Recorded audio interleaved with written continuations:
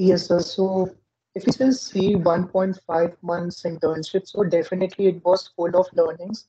And one notion which we all have is we just enter in an internship, we just do the work given to us, and we just receive the certificate and we just leave. But in this, we were getting sessions and actually not the weekend sessions, but daily sessions.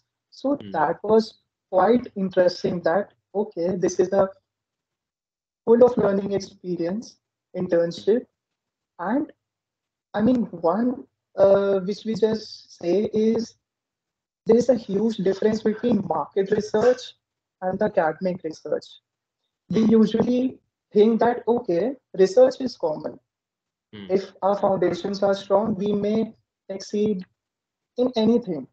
mm, But if you just look back, it requires different approaches. So this one misconception was actually clear. In any research, especially in academic research, if 1 month is given, be ready to invest 15 days in just preparing the questionnaire because the questionnaire will be the foundation of the whole research paper.